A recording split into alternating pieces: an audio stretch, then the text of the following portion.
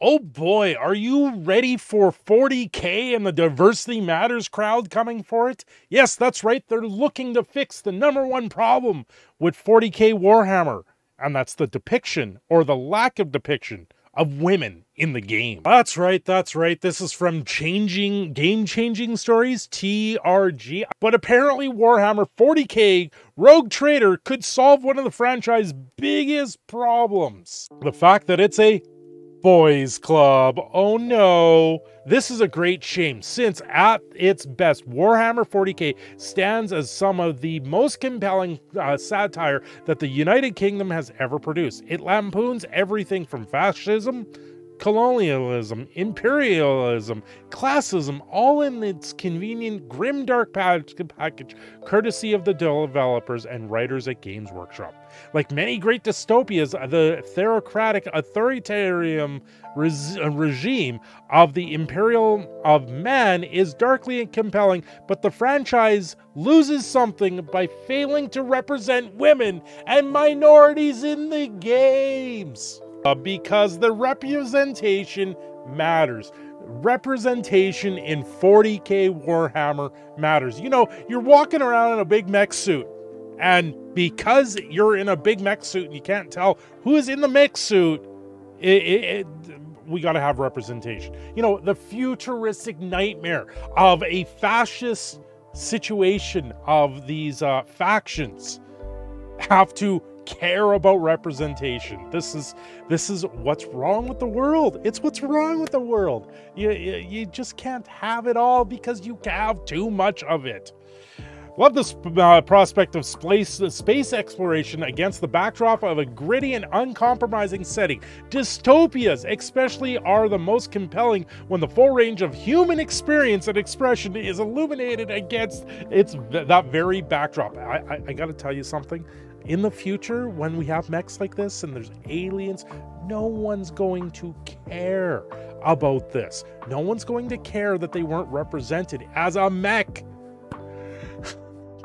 This was one of the best facets of Cyberpunk 2077, and why Citizen Sleeper and The Last Worker offered much memorable takes on the excesses of capitalism. This is against capitalism. Dystopias are compelling because of the people in them and because of the ways in which those people respond to horrors around them. After all, Half-Life 2 would have been far worse if we were just the Gordon Freeman. It is my hope that Warhammer 40K Rogue Trader will inspire other developers who wish to use Games Workshop license to be more creative with their characters. The Imperium of Man is vast and offers a near limitless well of humanity to draw from. If more writers and developers choose to take advantage of this, then the game they craft will be much richer. Not really. Not when people want to just sit there and actually paint a model. When you sit there and paint a model in the colors that you care about, doesn't matter if the representation is there or not, because you chose the colors of the paintbrush.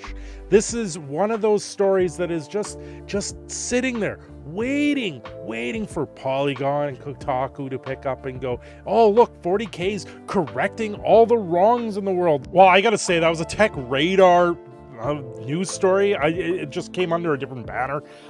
Now, when it came down to the double standards of 40K, a lot of people, when the 40K decks came out for Magic the Gathering, there was some people up in arms, shaking their fists at the clouds, saying, this is racism, this doesn't belong, they don't represent everyone out there on the market, they built a story from nothing and it just went with it. They make a caricature of bad guys.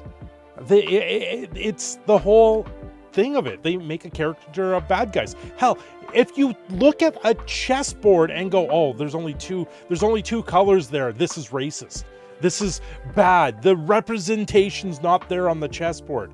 Well, it's a game. And that is what the whole point of this is. It's keeping games fun and exciting and entertaining. And who doesn't want to run around in a game, in a video game nonetheless, and just shoot things for the hell of it? No one cares. No one wants this representation matters talk again and again and again. Just because a game doesn't represent it up front does not mean it's not there. It doesn't mean that the people aren't there. It doesn't mean that the people behind it didn't build it. It's still a great game, and a lot of people enjoy it, and a lot of people want to run with it and just forget about the world. That's the whole point. It's fantasy. They don't want to remember all this stuff that bottles them up, especially when I read a thing like this from 2 years ago about the 40K commander decks that were announced, saying racism is the core theme of Warhammer. It's not. It's not at all. They equate it to World War II bad guys and all this other fun, unique stuff in this post from Reddit on the EDH subforum for Magic the Gathering. You know, the first one here is 40K isn't racist, it's xenophobic, and it's not promoting xenophobia, it's making a caricature of it. That's the whole purpose.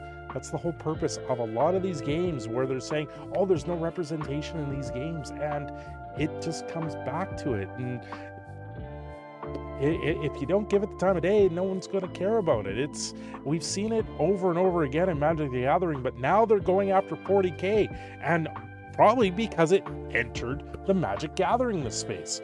It's starting to come down to everything that's weaving their way into a Magic the Gathering through the universes beyond, like 40K in particular here. It's starting to come up on the radar, and they're saying that representation's not in these games, when there surely are there, because people play the games.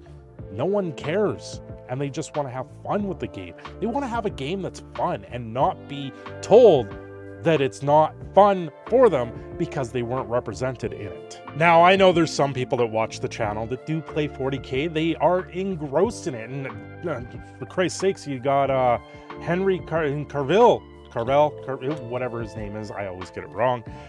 He's a big 40K nerd, and that's the thing. You're a nerd to play these games and have fun and encapsulate and make the colors and do whatever you want with your mechs, your little monsters and your little units, just to have fun with.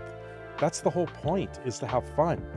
No one cares about this stupid representation stuff because it just completely destroys fandoms and destroys everything else. And we're seeing it over and over again. The Text Radar article saying it's capitalism at its finest. We must rise up against it. No.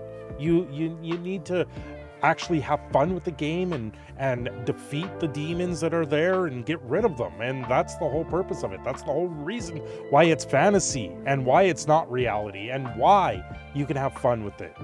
Try and walk away from the entities of the world that are trying to bring you down and escape them for once and actually have fun. If you sat there and dwelled on everything that just doesn't representation in this case, or the diversity matters crowd, then it's not going to be fun, and the small little things that are there are just going to eat you alive. And this is where you sit there and you rise up and you say, you know what, forget it. I'm just going to play the game the way I want to play the game. And that's the same thing with Magic the Gathering. Play the game you want to play the game. It's just there's corporate versus the other side of the coin of people saying, oh, you've got to do this because it's wrong, because they've been socially wronged in the past.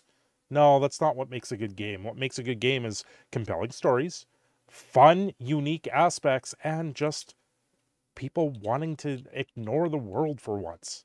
Anyway, I'm your proud Canadian Phoenix. Don't forget to like and subscribe. I will see you all next time.